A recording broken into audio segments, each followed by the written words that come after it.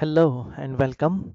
In this video, let's have a look at how SolidWorks Simulation can help in handling huge assemblies which are made up of sheet metal or surfaces, and in turn, when they get into simulation, they are actually using surface elements or shell elements.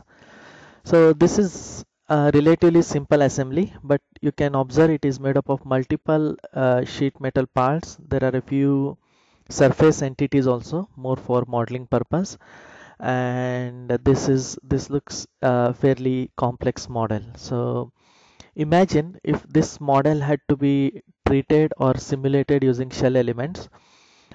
Even though it is easy, it is quite a bit of task to simulate this entire setup. Now let me show you how or the which option which that I want to highlight today. So this is a ready setup, so I'm not spending much time on creating all this stuff, but you will see something called as shell manager down here. You can see when you right mouse button click on one of the surface entities, you will get into something called as shell manager.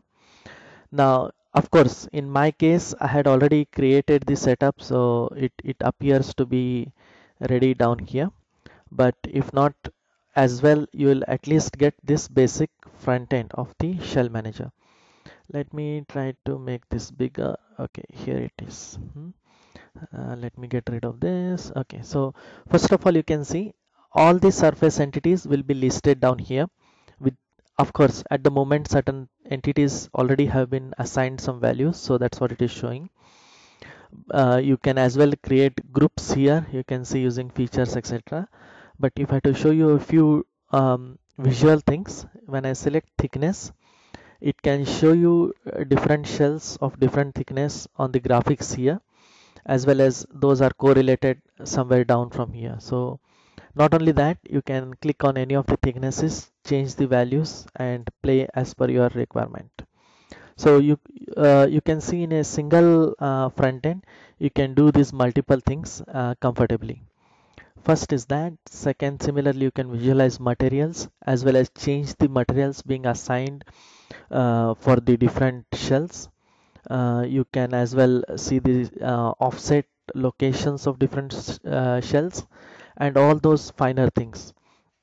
So this single front end down here will help you control the entire setup just using this table. And uh, at least in the past, as well as if other softwares, you will find it that you need to actually go to each shell, find out those values or play with those things, and it is indeed a tiresome task. It is not easy.